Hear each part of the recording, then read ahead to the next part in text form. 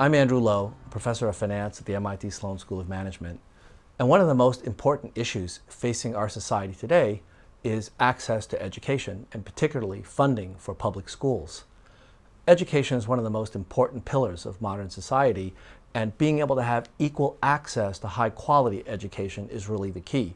And this really requires a concerted effort to figure out how to make schools more affordable, how to get teacher salaries higher, because one of the things that we don't think about as much as we ought to is the fact that at the early stages of a student's lifetime, small changes in how he or she is educated can have tremendous impact down the road.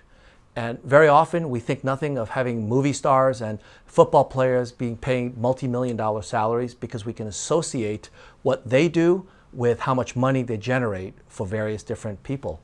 What we don't really understand is how much a third-grade teacher can do in generating value for society years and decades down the road. So if we were to measure that, I suspect that third-grade teachers should be getting paid multi-million-dollar salaries in some cases because of the impact they have on society.